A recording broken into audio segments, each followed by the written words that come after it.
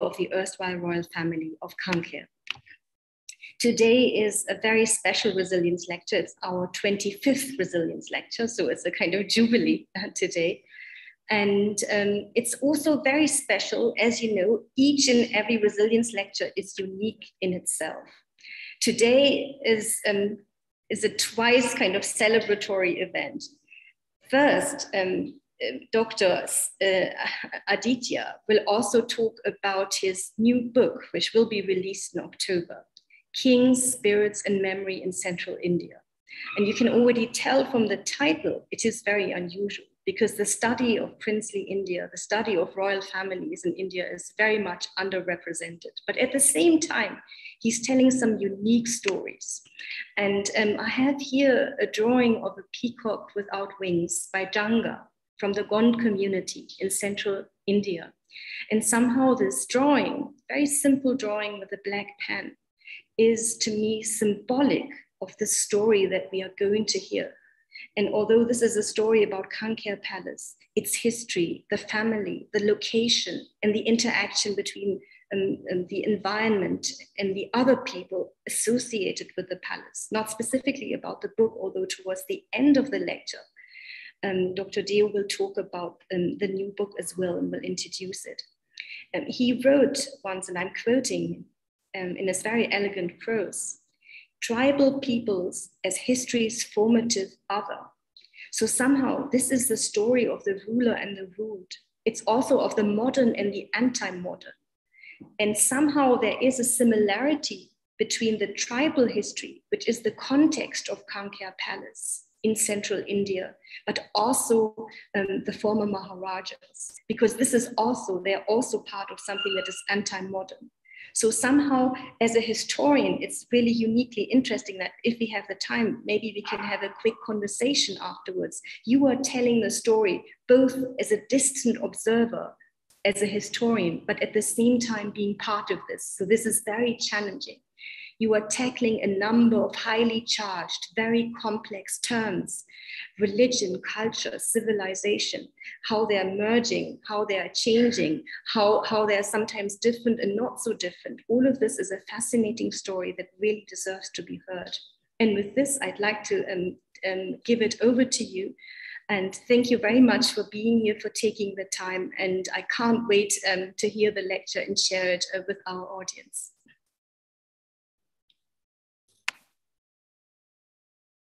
Thank you so much, Dr. Esther Schmidt. Good evening, everyone. I'll just take a moment to pull out a PowerPoint presentation that I will be sharing with you. So please bear with me.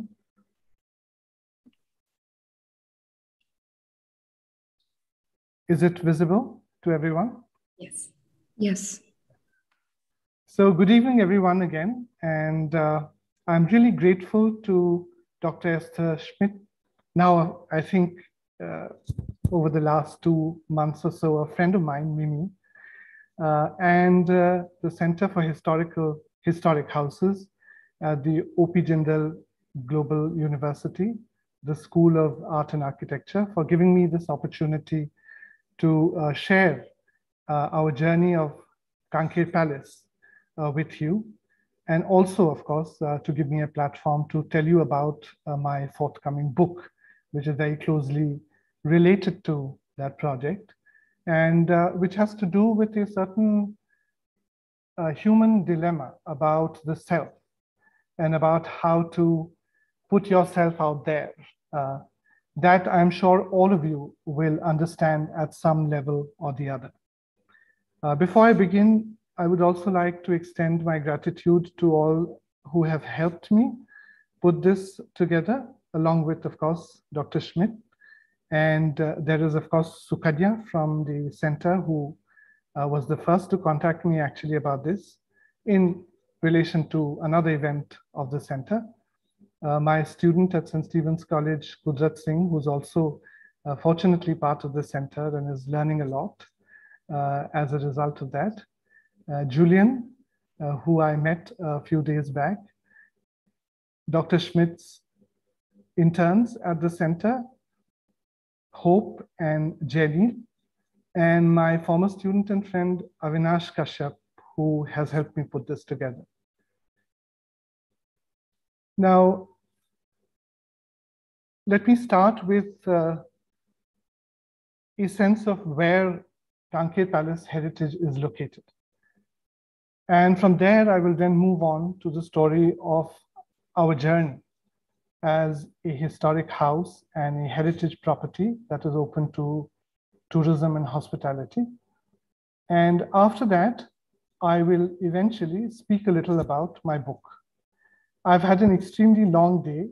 It so turned out that very suddenly, I was informed a few days back that the admissions at my college, St. Stephen's, in the University of Delhi, for students for this year would begin today. So I've been in an admissions meeting from morning 8:30 till about evening 6:30. So in case you find me slipping into a stream of sort of consciousness kind of a zone, or having a momentary lapse of reason, to use a few cliches that will resonate with all of you, then please pardon me, right? Now, the region of Kanker is located in the southern part of the Indian state of Chhattisgarh, which is one of its youngest states, and was founded in 2000, not very far from when we are at the moment. You can see its location in what I would call the heart of India, a little to the south of it, the southern sort of heart of it, but still I would like to believe a heart of it, because historically it's been part of central India. And although it might look small to you from here, and India is a large country, the size of Kanker is about 1.5 times the total territory of Goa. So that would give you a sense of what kind of a place, how large a place we are talking about. Kanker lies, interestingly, between two very important geographical formations in the Indian subcontinent: the central Indian hills of the Vindhyas and the Satpuras, as you can see, and of course, the Deccan Plateau in the south. In my larger work on Chhattisgarh, I'm going to be arguing about, and that's like forthcoming. It's still in progress, and it'll probably get completed many months down the line. I'm trying to argue that Chhattisgarh is sort of pulled both ways, northwards towards North India, and it's also sometimes clubbed together with the Hindi-speaking states of India. But I would rather, for various reasons, as you would understand, like to think of myself as a Deccani, somebody who belongs to the Deccan, and in peninsular India. So Kanker lies somewhere between these hills in central India and the Deccan Plateau. On both sides, in the north and the south, therefore, you can see extensive hilly lands and uplands and forested area. And it is only in the middle, as you can see over here, if my cursor is visible to you, that the Mahanadi River, which interestingly originates in what used to be the territory of the former princely state of Kanker, drains the central area of Chhattisgarh, creating a kind of a central river basin. But to the north and the south, you have these hill and forest areas. This shatter zone topography and geography of Kanker, this borderland area of Kanker, gives it a fascinating geography. And you can see from the picture here in front of you that there are these hills and hillocks and forests, now somewhat degraded because of course, extensive deforestation over the period of time, which rise suddenly from the landscape and dot it with these interesting landforms and rock formations. Each side of Kanker, just drive out and you will find some very interesting rock formations, a little like what you might see very close to Hyderabad. And Hyderabad, I think, is very much part of this geographical region.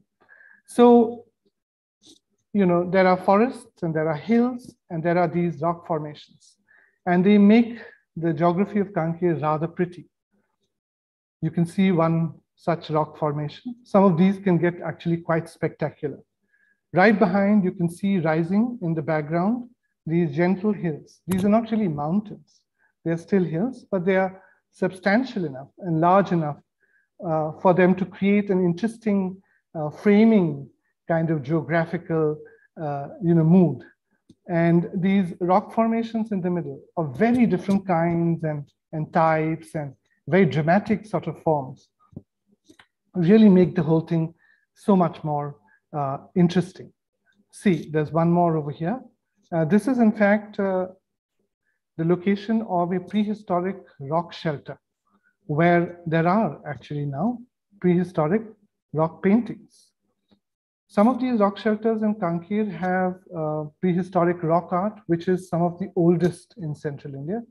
It is not yet properly documented because it is still being discovered. Kanker has been, as I will argue, a marginal kind of land historically.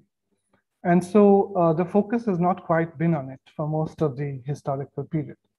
So I sometimes joke that finding rock shelters, prehistoric rock shelters, and then within them prehistoric rock art is one of the pastimes of young adventurous people in Kanker. There are any number of people who just go out on a whim on a Sunday or a holiday looking for these rock shelters, and many of them have actually found them.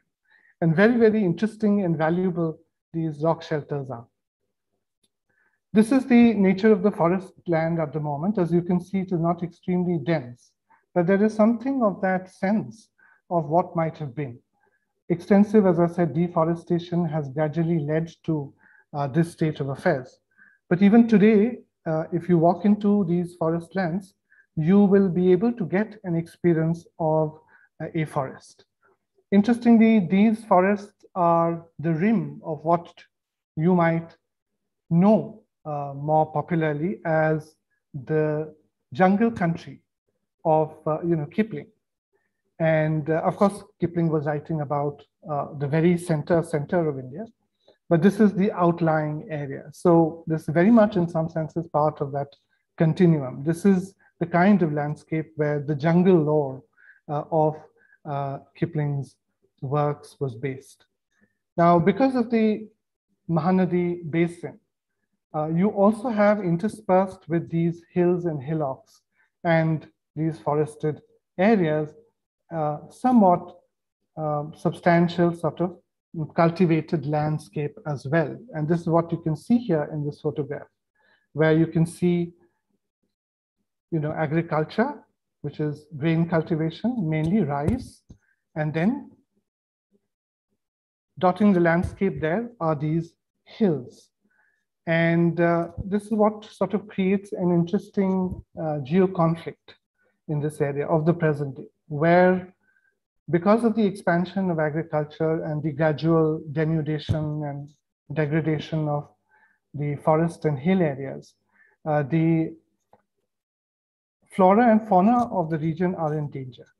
And very often the animals that inhabit the still somewhat extant forest lands and hills, because of the pressure of various kinds of environmentally harmful economic activities like mining for concrete, for building activities, etc., tend to wander into areas that they are not quite expected to be in. And that often creates a kind of interesting tension between peoples and nature, which all of you are, I'm sure, familiar with, and which is very much the stock story of India's environmental sort of crisis. The palace, the Kanker Palace, which is located right in the middle of the town, used to be at some point outside it when it was built. But now this is the extent of the expansion of settlement in Kanker, that it is in the middle of the town.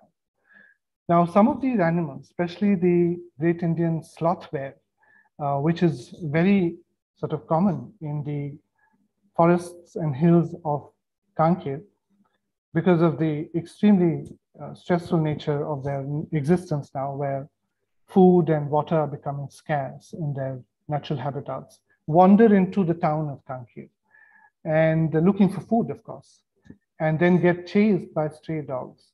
So the Kanker Palace is this interesting green area right in the heart of Kanker. So often these animals who've strayed very far in and are a little lost because of the dangers that they encounter in this alien sort of landscape tend to run in to hide into the rather refuge-like, sanctuarious sort of restful area of Kanker Palace, especially because the Kanker Palace heritage, as I will tell you, is actually full of orchards. So every season you have some or the other fruit-bearing tree, giving its bounties to whoever will take it. And these animals then come in, find some rest and also food.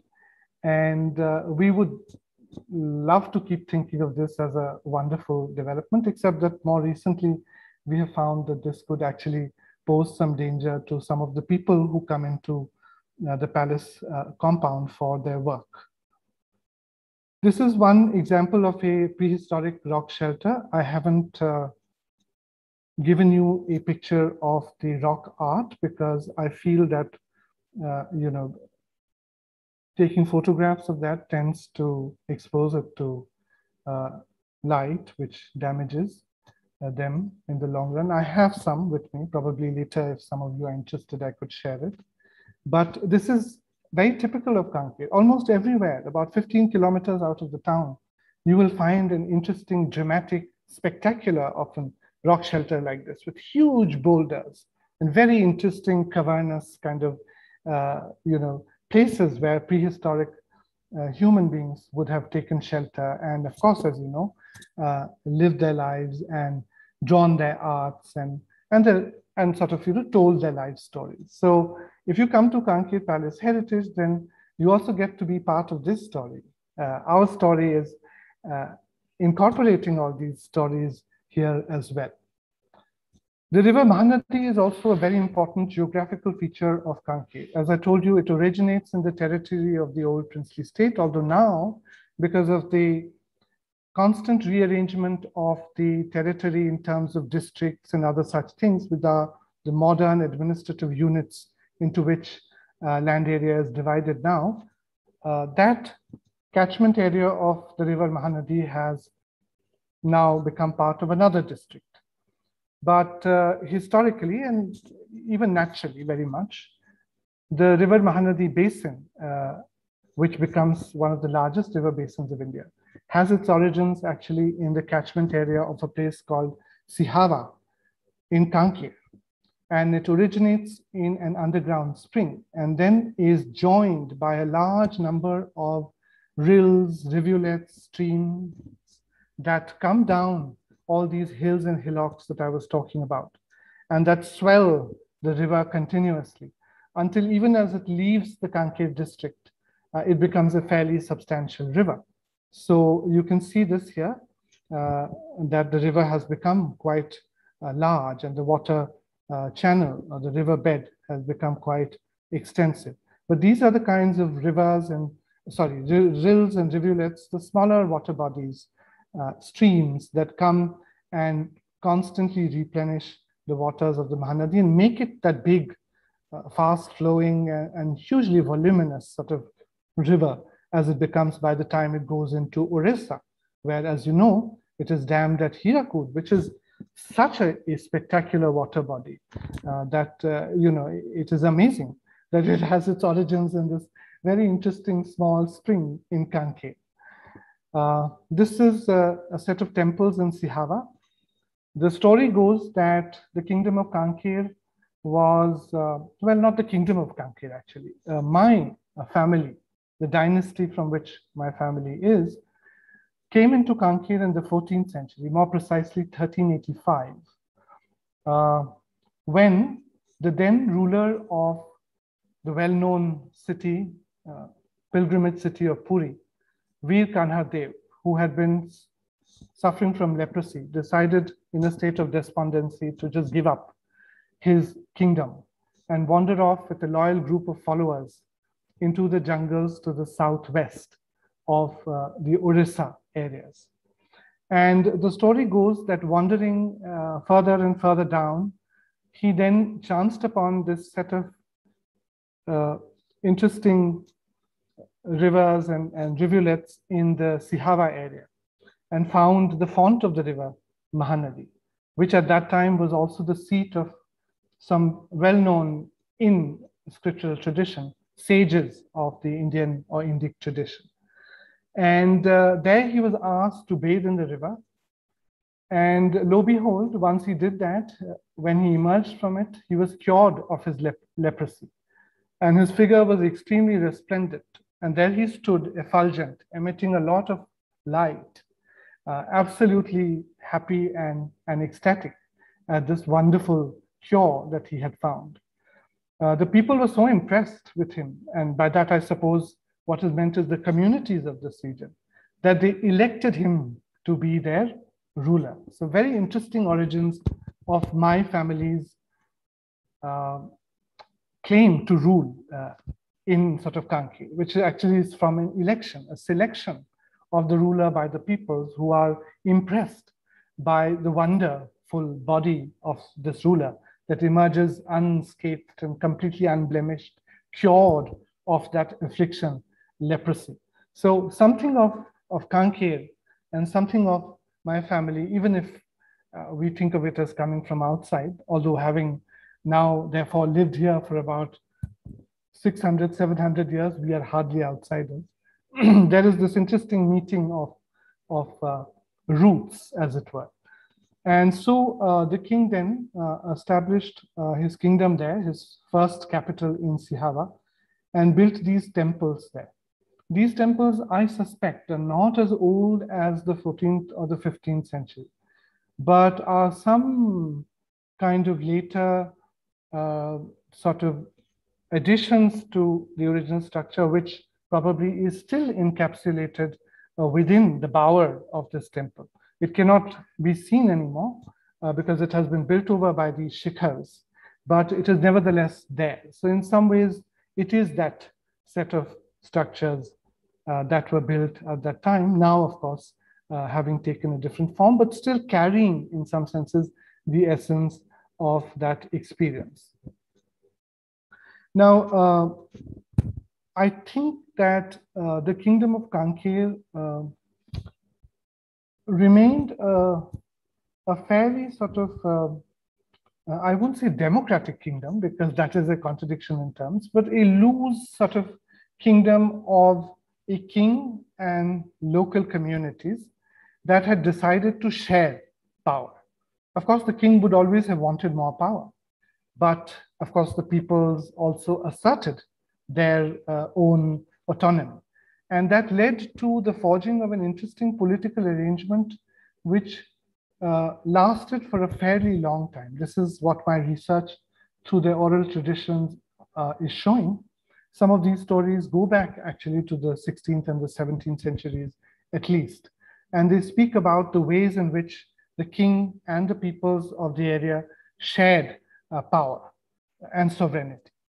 So this is not to mitigate the problems that monarchies pose in general as a kind of or a type of political system, but nevertheless to shine light on the somewhat more complex and nuanced sort of histories that many of us have, which get simplified by us into standard sort of tropes.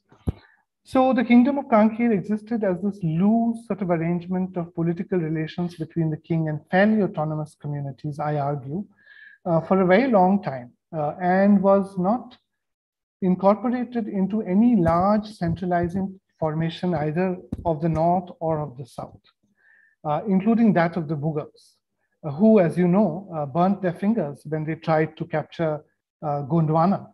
And that might have led them to strategically sort of not attempt a proper sort of conquest of these areas of central India, of which Kanker was a part. So Kanker and other kingdoms of this region might have escaped, though they were extremely small, might have escaped the centralizing forces of the north and the south, and therefore escaped having become actually parts of these larger political entities, until, of course, the time of the Marathas. As you know, the Marathas were a very different and unique kind of political formation. They were a kind of guerrilla force, which ranged far and wide the Indian subcontinent, going as far as Kabul, actually. And of course, what James Scott would call Zomia, the northeastern parts of the Indian central subcontinental lands, as of course all the way down to the south as well. And so the area of central India lying so close to the heart of the Maratha territory would scarcely have managed to escape their depredations.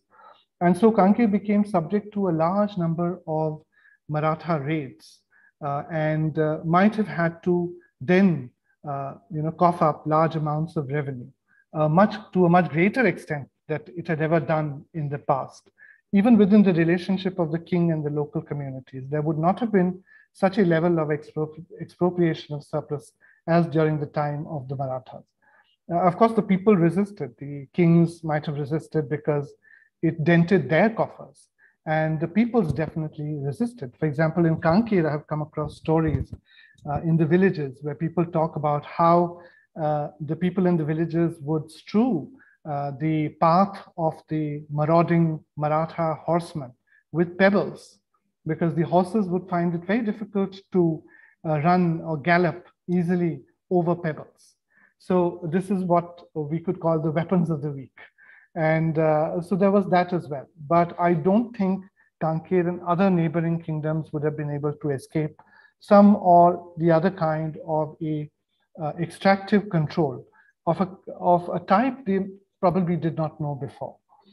This was subsequently followed by another major sort of centralizing impetus under the British colonial power, who took over from the Marathas and then imposed what I would say are modern state structures, often encouraging and hurrying all these princes and kings of central India into taking recourse to modern governmentalities to organize their states, as they now came to call them, into efficient sort of extractive machines and political systems of domination.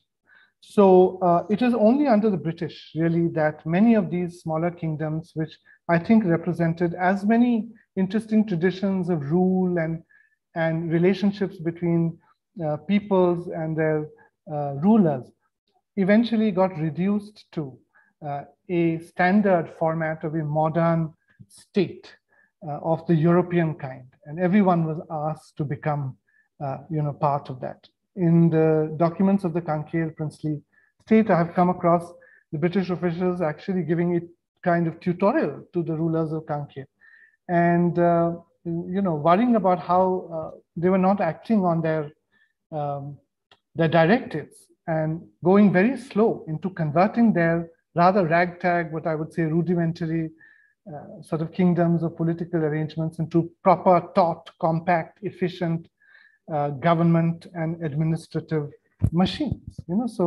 or apparatuses, whatever you might call them. And so eventually, of course, Kanker came under that kind of a sway and got integrated into what I would call is an all subcontinental or even a worldwide kind of narrative of colonialism, of course, and whatever follows in the wake of that. But I also believe that because the British couldn't quite always control all parts of India with equal intensity, and because all these kingdoms came with their own histories and their own peculiar sort of needs and requirements, and sometimes because in the case of Kanker, for example, they were not just important enough. Many of these kingdoms like Kanker got a considerable amount of freedom, even though they were within the British Empire. And so many of these old arrangements between the rulers and the peoples, where the peoples and their organizations and local institutions of government were very powerful and autonomous, continued to be, and to be the kind of the arrangement of political system in Kanker. Even though, of course, Kanker was, like other princely states in central India and elsewhere in the Indian subcontinent, surely and steadily coming under the sway of modern governance. Now, the Kanker Palace heritage Kanker Palace, was actually not a palace at all to start with. When it was built in 1937, it served as a guest house to the colonial officials who would come into Kanker to, of course, oversee the bandobast or the administration from time to time. This interference became fairly extended and deep-seated because of the minority of my grandfather, who, even though he technically ruled from 1925 to 1947, for most of that time, from 1925 to 1944, he was a minor. And so British officials were constantly coming in to supervise government. And so this was actually a guest house for them, built in 1937, and was built apart from the old palaces that are located in the heart of the town. As I told you, it was actually built on the outskirts. Now, of course, the growing town has completely taken Kanker Palace heritage over and made it the center of its sort of settlement. But at that time, it was essentially a guest house, an oversized bungalow. So it's not really as spectacular and as old as many of the palaces of Rajasthan and Gujarat. It is much younger in lineage, in longevity. It is also very modest in scale, although as you can see, extremely elegant in composition. You can see a lot of the late colonial Eastern Indian, British, and of course, local traditions sort of coming together in interesting sort of ways here. So this is how it started. But when my grandfather actually took up full ruling powers, and this is Maharaja Dhiraj Bhanu Pratap Deo, then he decided to shift into this mansion. I think probably because he felt it would be easier to manage than the rather unwieldy and old-style palaces in the older part of the town. And so he started living here with, of course, his wife, the former princess of the Sonpur state in Orissa, Rani Amulya, or Maharani Dhirani, actually, Amulya Prabhadevi, who then took up place as his queen consort. Now, even though that might be the case, there was a shift in the person who was living in Kanker Palace heritage from colonial officials to the king. So it was then converted, notionally from a guest house into what you could call a palace. But it had been conceived of as a large garden residence from its first instance of conception and building. And it was called Radha Nivas Bagicha. Radha, as you know, is the female consort of the popular Indian deity Krishna. And the relationship of Radha and Krishna represents an idiom of love and romance and leisure within the Indic tradition. So as Radha Nivas Bagicha, or literally the garden residence of Radha, the palace estate was supposed to be a place of many attractions. As you can see, the palace itself is located on the right center of the total compound, which is about 25 acres large. There is a pond and an island in the middle, which serves now as a resting place, and must have then as well, of rare migratory birds like the open-billed stork and the egret and the heron and other such birds. And it had some quaint structures like an aquarium, which is octagonal in shape. Unfortunately, the application I was working for did not have an octagon, so I put in a hexagon. So please don't mind that. But an aquarium, and it's an interesting kind of thing. And we have tried to figure out how it might have been an aquarium, whether it was an aquarium at all. But we've been told it was an aquarium. So received wisdom is, of course, authentic wisdom. So we don't question that. We're trying to fit our own imaginations of how it might have been an aquarium into what we see there, even though it seems extremely puzzling that it would have been possible. It could have served as an aviary, though, but it was not referred to us, at least, as an aviary. So I have just added that in to sort of legitimate my own theory about what this might have been. A very interesting structure, which has now been converted into a restaurant, a gazebo restaurant. Then there was also this very interesting enclosure for what I was told were man-eating tigers, and it was called Bagwa Kholi, or the enclosure of the tiger. And Kanker was notorious for its man-eating tigers. And many of the village lore is about them, an unusually large number in comparison to any other place I have known, although I must admit I don't know and have really not been privy to many other possible cases. But nevertheless, this is what it was meant for. Now we have converted it into an office of one of the two schools that we run in the compound of the Kanker Palace heritage property.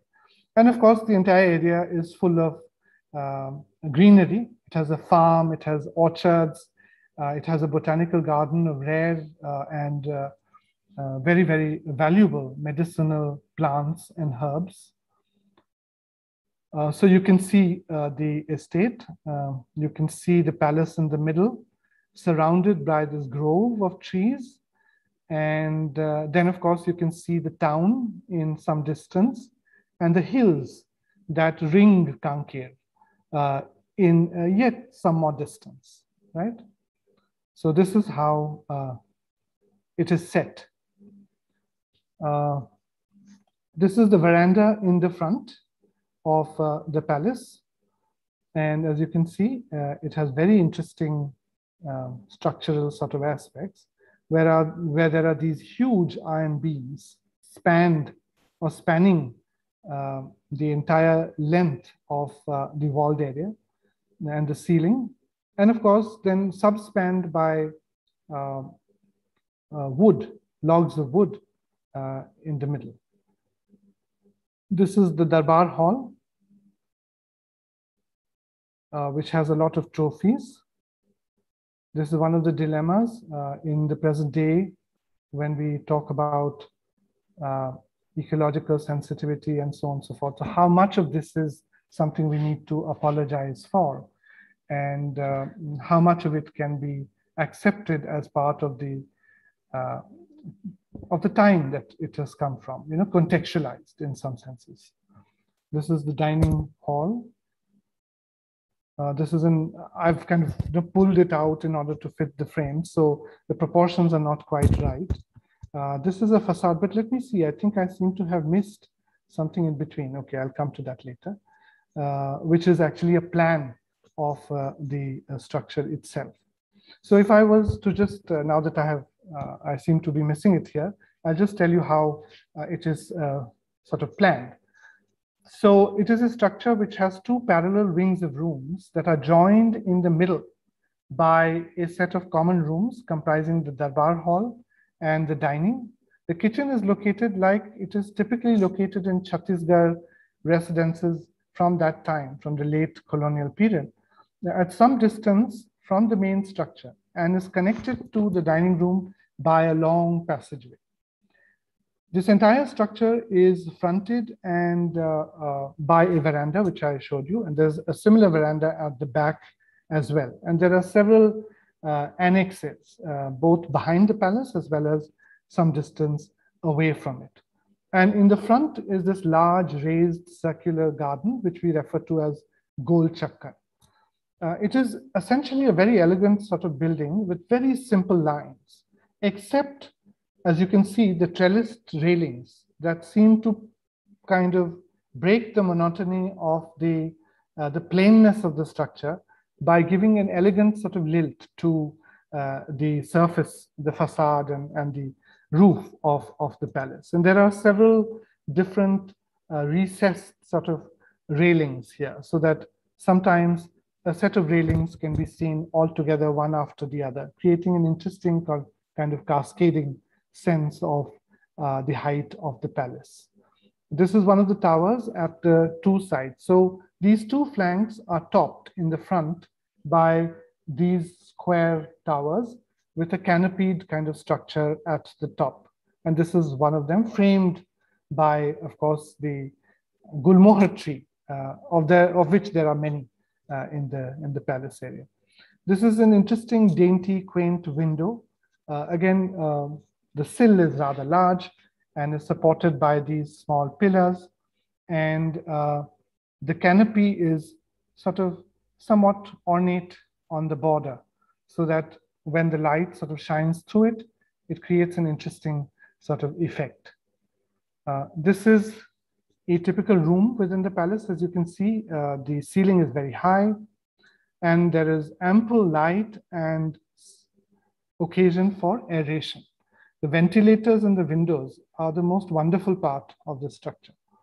This is the room in the front, which has a somewhat sort of haphazard shape, but that adds to the beauty of the. This is the palace in the night. As you can see, the two towers and the two wings. Okay.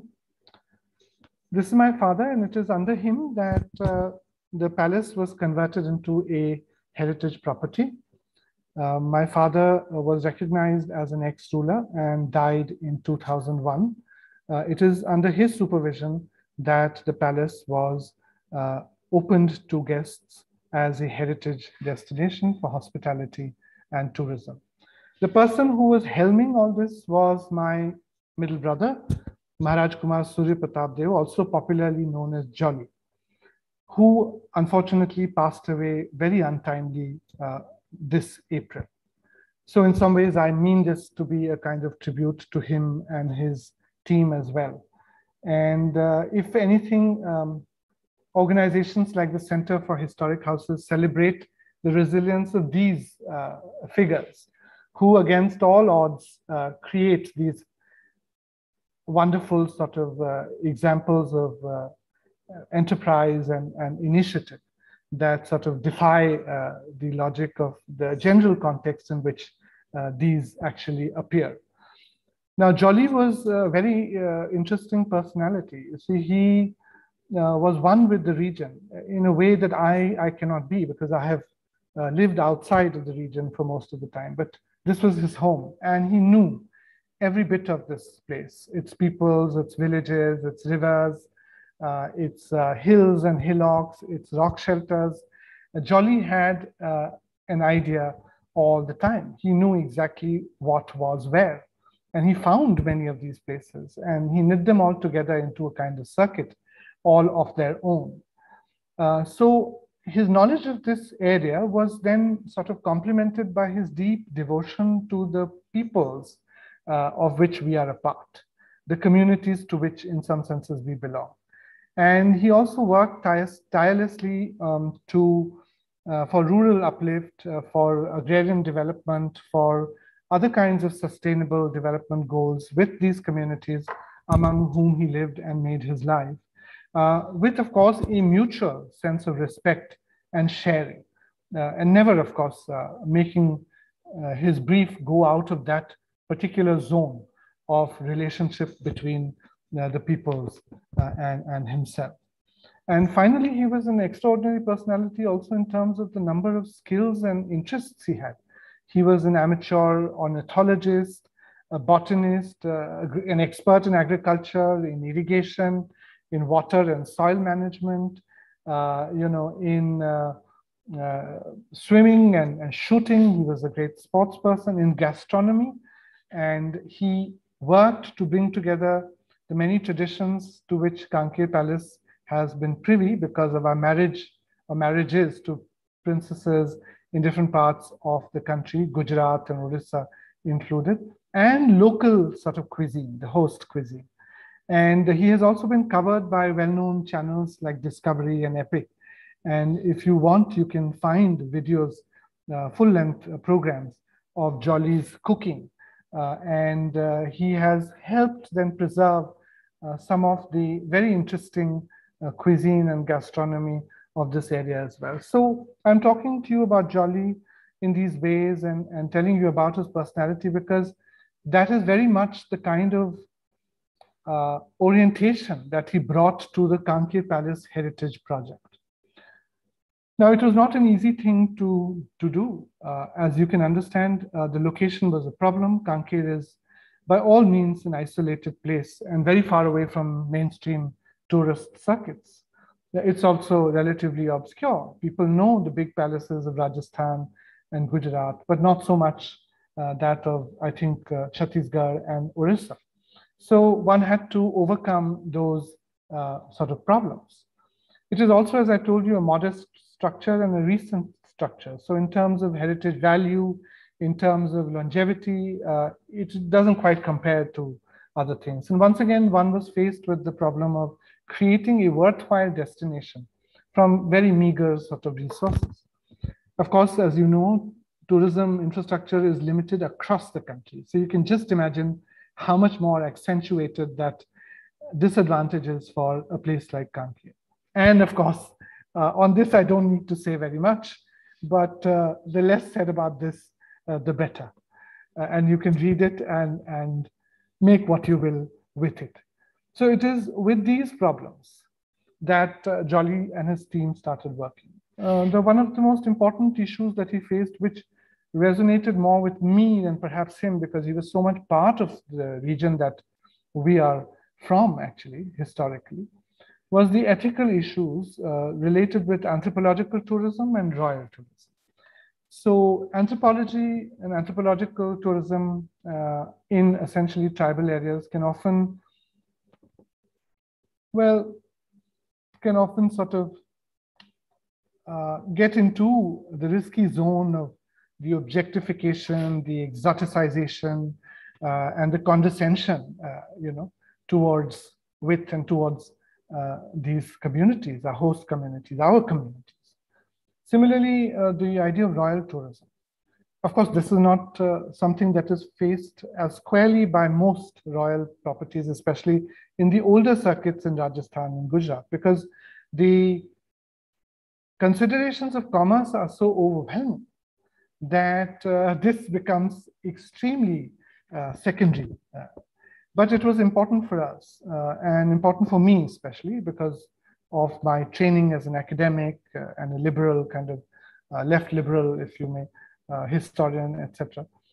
To what extent could we put royalty out there as a kind of attraction? How did it square with the aspirations of modern India? And with that, of course, was closely associated this question of our own selves and what place we had in New India. And as you know, this has been a rather ambivalent sort of position. On the one hand, you have the state itself going all out to promote royal tourism or heritage tourism connected with royalty, with no explanations or qualifications whatsoever. And on the other hand, there is also this general suspicion and dismissal of India's princely and royal past. I'm not trying to valorize this, but for those of us who come from that background and who are trying to make our life in the new society that we live in as honest and integrated a set of citizens as possible, it is a major living question. And so there were these very important ethical issues as well. But the project that Jolly came up with actually attended to, and partly because of the kind of person he was, attended to and so effortlessly actually managed to resolve all these issues into something very, very interesting and laudable. I'm not saying that everything was taken care of, all these concerns were taken care of entirely, but there was definitely a unique model that we see coming into being. Now, one of the things Jolly was very clear was that this project would not be an out-and-out commercial project. It would be a project for the upkeep of the heritage of the land. Built heritage, of the kind that the Center for Historic Houses is very closely working with and is devoted to preserving and promoting. And of course, intangible heritage as well, folklore, deity traditions, religious traditions, what you could call cultural traditions. And our family is very much part of that still. So the political arrangements of the past might have gone away, but not these other social, cultural, and religious sort of relationships. And as I was telling you, these are long-standing and they have very deep roots in Kanker. So Jolly was clear that this was for the upkeep of the heritage, tangible and intangible. It would also have to be for the benefit of the host communities. Nothing would be done that would upset that consideration. And then eventually, again, because of the kind of person he was, the kind of openness he had, he thought and believed that the project should serve as a platform for cross-cultural dialogue and understanding between equals, the host communities and the visitors. That there should never be a relationship of different levels of superiority or inferiority. No rescue syndrome, old-styled anthropological rescue missions. Even the best of anthropologists like Elvin and Gritson couldn't escape that. The idea that they were bringing civilization and they were rescuing peoples in these so-called backward lands. So nothing of that had to come in. We were absolutely sure. And Jolly, it came to Jolly very naturally. It came to me because of my academic training, because of the kind of politics that I believe in and profess. But to him, it was very much that. And you can also see how it would be possible for a person like him. So these were this was the set of visions that Jolly was working with. What were the real solutions really that he came up with? Of course, I won't have time to give you examples of all of these because I think already I seem to have really crossed the limit. But he wanted the host communities to be stakeholders. And it had to be a thing that would come from bottom up rather than top down.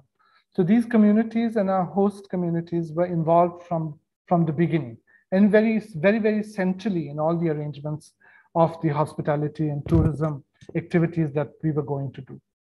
Further, he believed that only local resources should be used and we should be self-reliant and not depend on corporate or government financing or sponsorship, etc. So that, and these are all connected, so that the stakeholder nature of the host communities, their central participation in the events and the processes of the project would remain intact. And then again, very much part of the same vein of thinking, he believed that the focus should be on the ordinary, the everyday, and not the spectacular. We didn't want to set up things and make them look attractive for the sake of it. We just wanted it to be as it was and introduce visitors to that kind of a setting.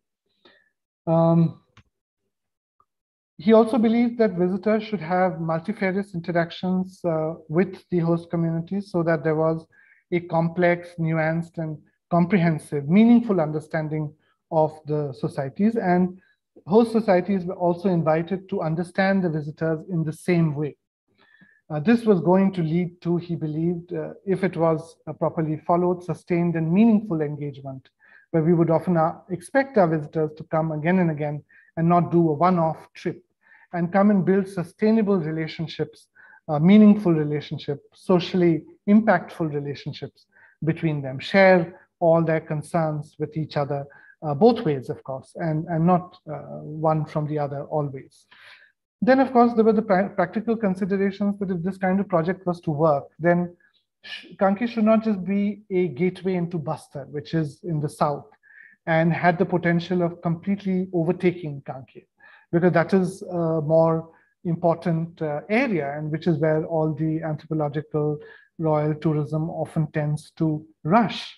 And so how do we create a kind of circuit within Kanker which would make it a standalone thing? So putting together the study of the Mahanadi River Basin, visits to the forest and hill areas of Kanker, gentle short treks, visits to these rock shelters, some of the historic buildings in the locations, old temples, etc.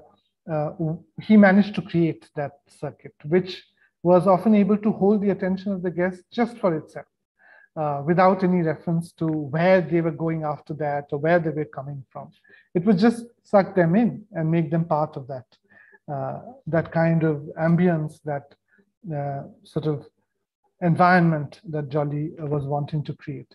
And of course, then he believed that Kanker could not stand alone if it stood alone, and that other heritage properties in Orissa and Chhattisgarh would also have to be encouraged to get over their diffidence and overcome these disadvantages and fight them to be able to create their own initiatives.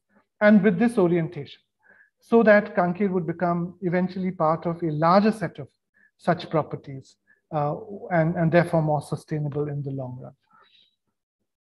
Again, I don't have the time to go into the details of it, but these are two structures pointing out the aquarium and the enclosure for the man-eating tiger, now converted into a gazebo restaurant, and the office of one of the schools, respectively, through contributions by one of our longest standing friends, Michael Manzer and John Kendall of England. Then this is again an example of how guests became part of the schools and contributed in a variety of ways, either by teaching or interacting with students, judging competitions, contributing to scholarships, and other kinds of financial support for the school, etc. And Sathi, a kind of NGO that was devoted to the imparting of skills and techniques of marketing to a traditional community of potters in a place called Kumharpara, about 200 kilometers south of, about 100 kilometers south of Kanker. So associating with them, either getting guests to come and purchase the commodities produced by these communities, or to live with them for some time and learn their craft, and so on and so forth. So a variety of such initiatives were very much part of, and are still very much part of, the arrangements that Jolly sort of created. So here, of course, the family found answer to one of the key questions that it was asking. What is its place in New India, and how can it be part of that new sort of time, without really either having to apologize for their past, nor become kind of exhibitionist, beyond a point, like sometimes these projects can often become. And so they came in as facilitators. That was the role that we got in forging this interaction, this meaningful, socially impactful sort of interaction between cultures, peoples, individuals, communities, histories, and so on and so forth, as you would understand from whatever I've been saying so far. And each of us brought in their own things, which is, somebody brought in their managerial techniques. My youngest brother, Aditya Pratap Deo, somebody brought in their training as teachers. My sister-in-law, Jolly's wife, Rajeshwari Devi, or my sister herself, who started the first English medium kindergarten in Kanker, which is one of the schools that I've been referring to. Anuradha Devi, my other sister-in-law, Upasana Devi, my mother, of course, Rajmata Tripureshwari, Kumari Devi. We all joined in whatever way is possible. All of us are devoted in some way or the other to Kanker, to its heritage, to its communities, to its peoples, to its well-being in some senses. Okay, now I come briefly to my book. And one of the ways in which I personally try to resolve this question of where do I stand in relation to this new India, really, and how do we fit in? Of course, for me, it was easy because I had already stepped into another world. I'm an academic. I'm a teacher at St. Stephen's College. So I have made that transition. But I couldn't quite pull away from this. You see, this was my reality. So I would always be caught up, as it were, between these two worlds. So I too had to resolve it, even if in a way different from how Jolly did or the rest of my family did, much more meaningfully and much more effortlessly because they were living there. To me, even though I had made that leap into that new world, for me, the dilemmas were also greater because in my case, my experience of the disjuncture between these worlds, this disarticulation between these worlds was also that much greater. So I was this person really caught up in the middle of these two things, neither of which tended to sort of allow me to settle down into some kind of an intermediate position, kept pulling me one way or the other. So my book is many things. Let me not just reduce it to that. It is an academic document in itself, and it should be read primarily as that, as I think it will be. But at another level, it is also a personal story. It's a memoir of how I come to terms with a past, which is no longer a comfortable past in today's India. And how do I do it? I do it by trying to understand the peoples, the histories, the pasts, the cultures of Kanker, to the best of my ability. If the charge against monarchy and kingship is that we have been dissociated, although I don't feel that is often the case, and as I feel that as a historian, we need to look at so many different traditions of kingship, rule, political arrangements, etc., that summarily get clubbed into the rubric of kingship of the Western kind, where the king is always this despotic sort of person. I'm not saying that for once the king gives up claims to rule, but often he is forced to negotiate, and he accepts these arrangements that are much more allowing of the autonomy of the communities that are ruled than sometimes the neat separation of the ruler and the ruled often allow us to visualize. So in my case, my way in partly was to study the historical polity of Kanker, especially the relationship between the peoples of Kanker and the kings of Kanker, my family. And this is a small attempt to do that. And what I'm arguing in the course of the book is that if we don't look at the polity of Kanker from the administrative records of the Kanker state, but from the oral traditions of its peoples, then we get a very different sense of the polity. And what I've done is to look closely at accounts given in the course of the ancestral deity practices of the peoples of Kanker, which is very much connected to royalty. So in the course of those ancestral deity practices, they also comment on their relationship with the king. And what comes into view is this very interesting complex polity, where the king is held back, checked, and forced into sharing sovereignty, power, authority, and so on and so forth, so that the political system is far more complex and loose and agential to the people than the idea of a modern state with a clearly powerful king ruling a largely supine and passive population gives us. So that it takes us away from that view. And what I feel I have done is to look at a source which is not really happily accepted within disciplinary historical practice as a legitimate or valid source for writing histories of these kinds of communities. So for all our newness, we are very dismissive and not accommodating of oral accounts, especially those that are about spirits, about gods, and so on and so forth. So what I've done is to take these very oral accounts, taken them seriously, and looked at the polity of Kanker from that point of view that gives the people a much more central place in the organization of the system of rule and governance and administration than our regular disciplinary histories would give them. So this was my way of coming to terms with my past, as it were, my heritage.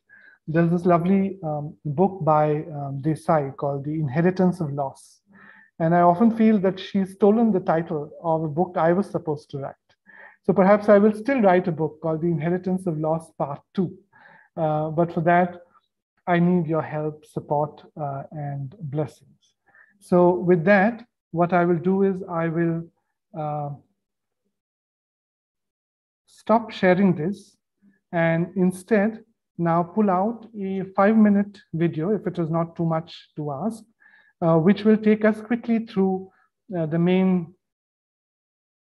thing that we have come here to look at, which is basically the, just a moment, Kanker Palace heritage. So just give me a moment and I'll pull that video out. I'm not very good at all this, but I was able to do it quite successfully when we tried it out. So just give me a moment. Here I am with you, and I will share this video forthwith. Okay, so here it is, and this is for about 5+ minutes, so it won't take very long. Can you see the video? Yes, sir. Okay, thank you.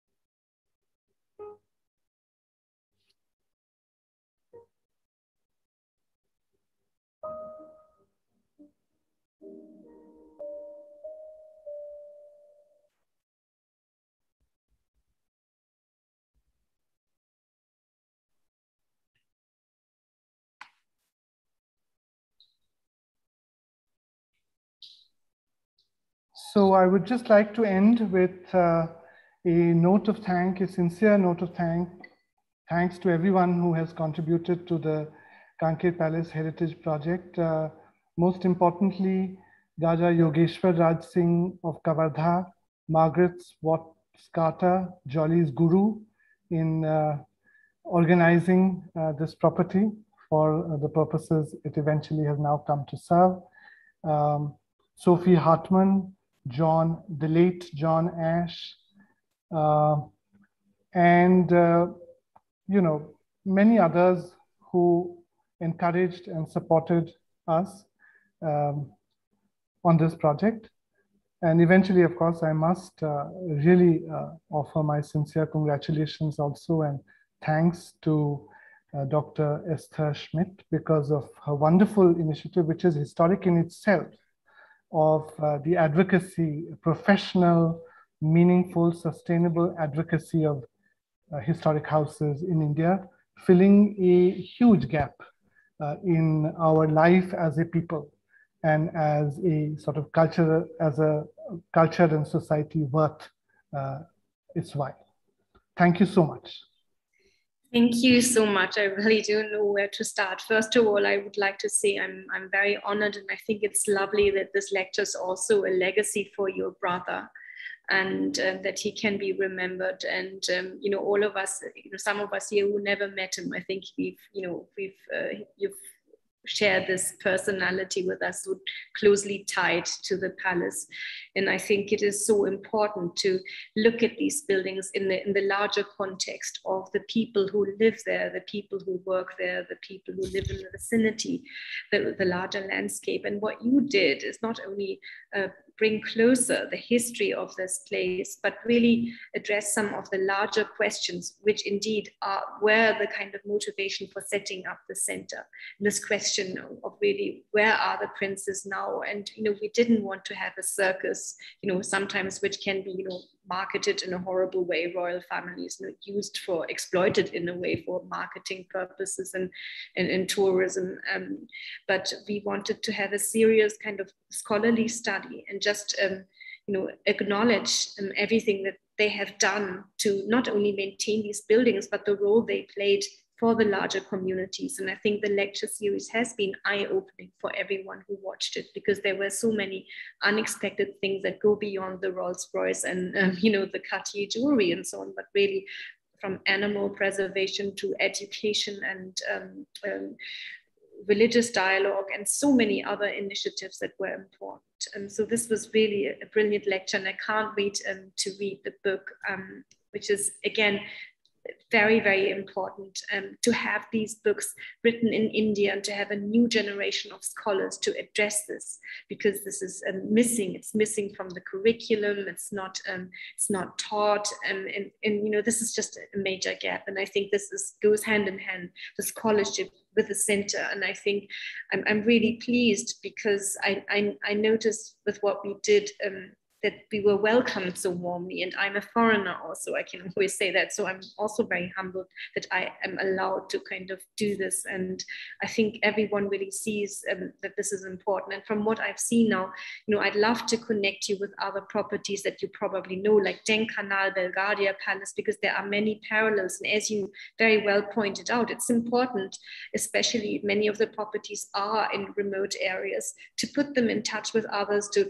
you know, maybe curate heritage trails, go from one place to another, and you know, this is learn from each other, take some initiatives. And we are also developing kind of non-visitor related business models at the moment. I think this is very important for families, for craftsmen, for other people who've lost their income now during the pandemic. So I'd love to kind of continue this conversation. So thank you very much for such an inspiring talk, which was so intellectually rigorous, but also had so much personal warmth. I think that was just really terrific. Thank you so much. And Julian will take over to respond to a number of the questions we have in the chat. Thank you, Dr. Schmidt. So we're just going to start with some of the questions that were put in the chat. We have one from Diptark Datta. And it said, since you have highlighted the need to create awareness about the geographical, historical, and ethno-archaeological heritage of Kanker, as much as it exists in the case of Western Indian royal houses, what do you think is the role of documentation and digitization of such heritage components is important? Especially in the context of making these accessible in the public domain for academia as well as for the general audience. Right. So thank you so much, Deep Talko, for that question. I think you've pointed out a very important sort of aspect of the attempt by Kanker Palace Heritage to conserve, preserve tangible, intangible heritage, and so on and so forth. And I must confess that I have been a laggard in this instance because, I've been so busy with my role as a historian, all caught up in the politics of it, which is what we historians do, and rightfully so. That needs to be done as well.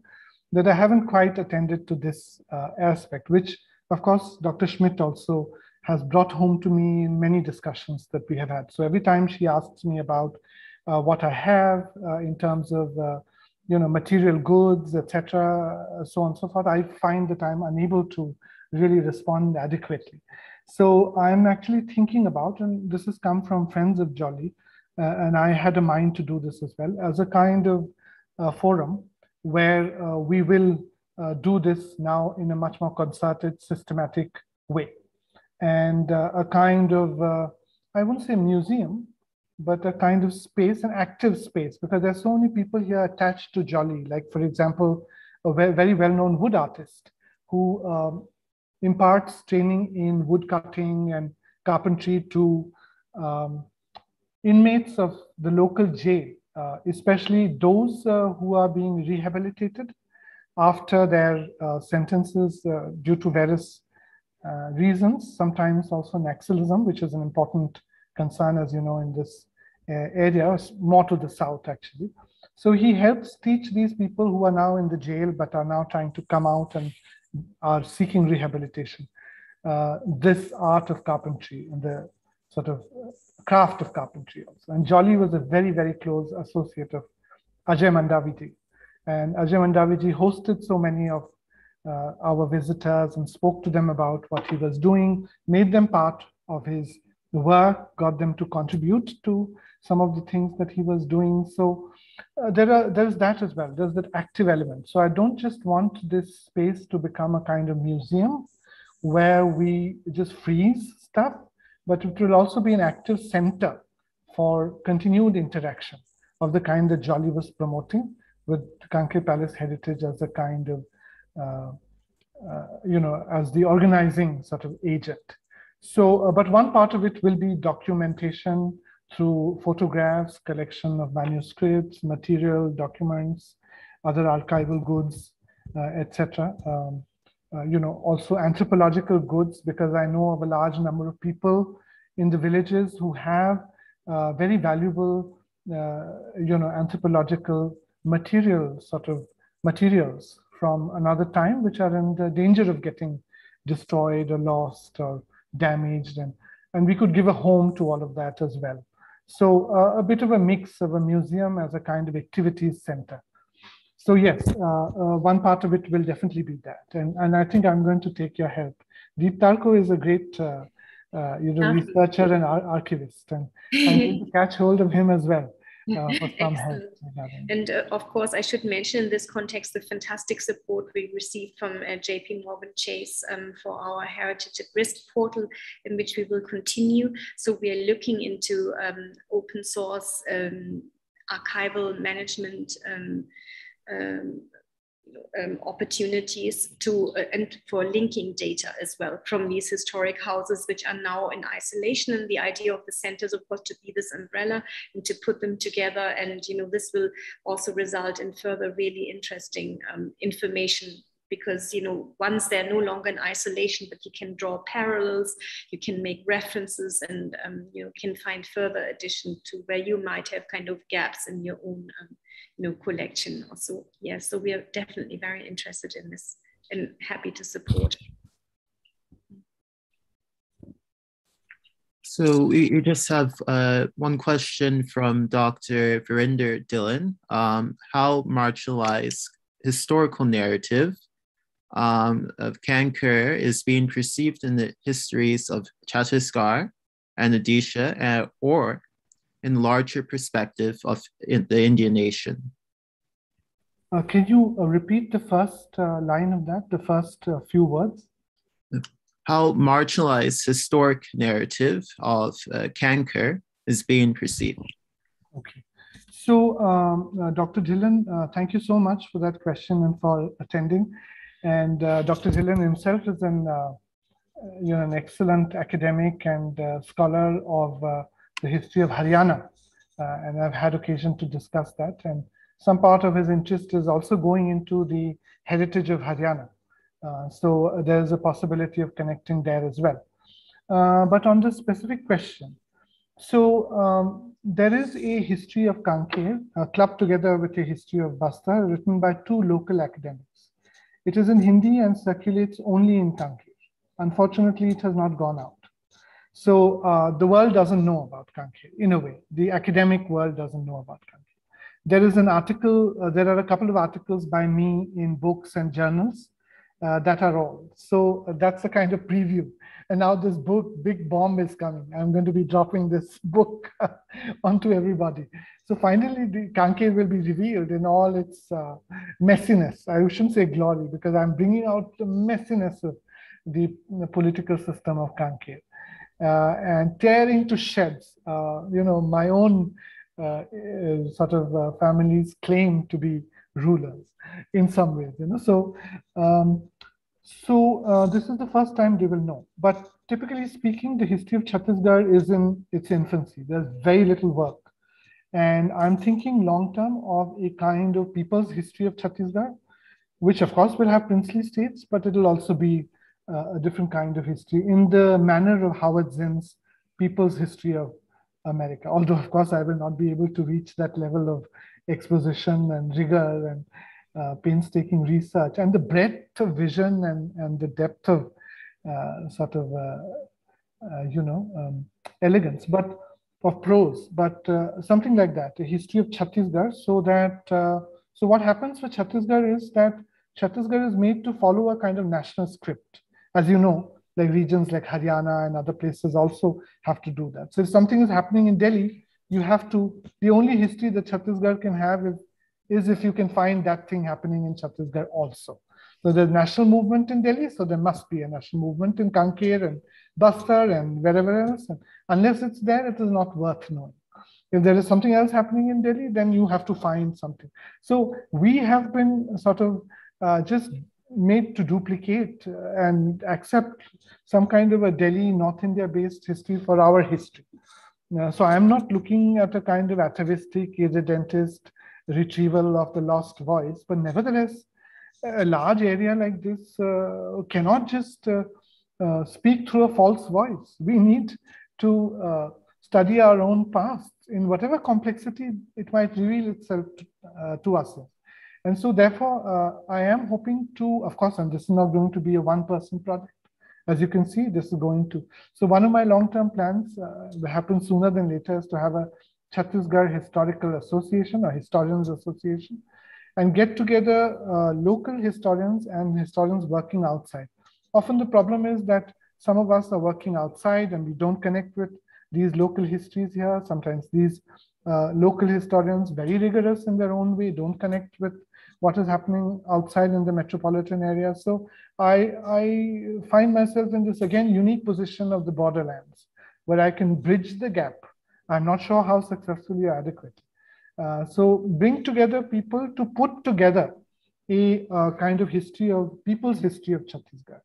So we will actually now be wanting to step out from the margins and to say something to the country as a whole and to the world as a whole. But of course, all the while remembering that we don't want to get trapped into an essentialist project of eventually finding and getting out some kind of a authentic history of Chhattisgarh. Not at all. I don't think we can ever get there.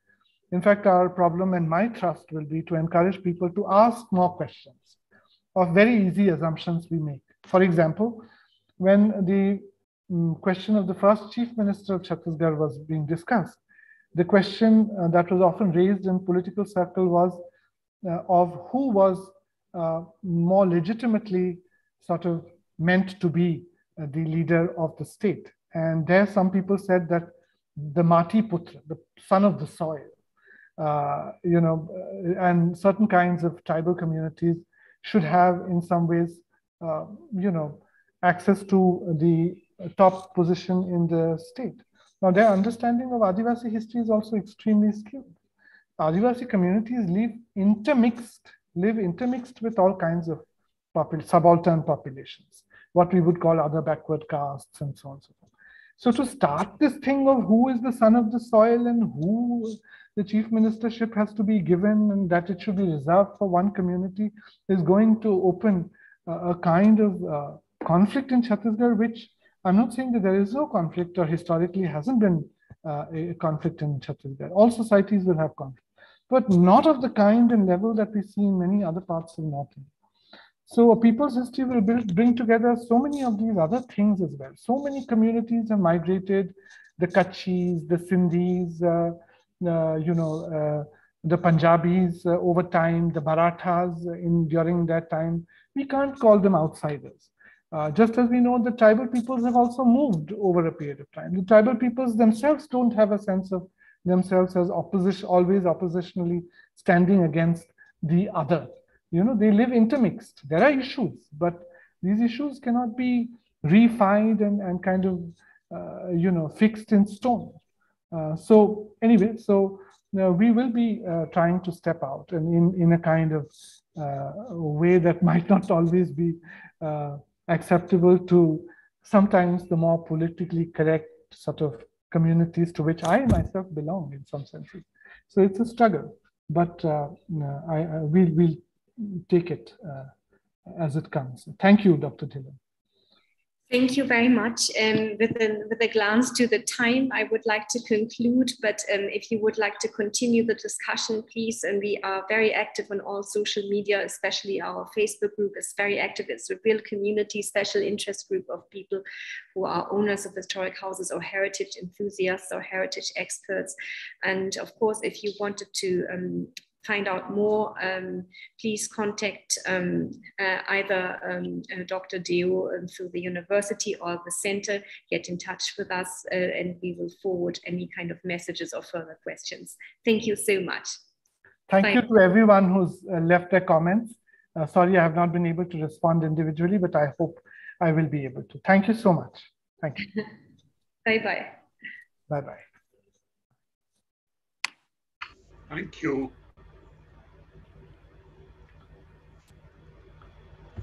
It was a really great presentation, sir. Thank you so much, Anirudh. Thank you, Andrew. Fantastic, Aditya. Thank you, Maggie.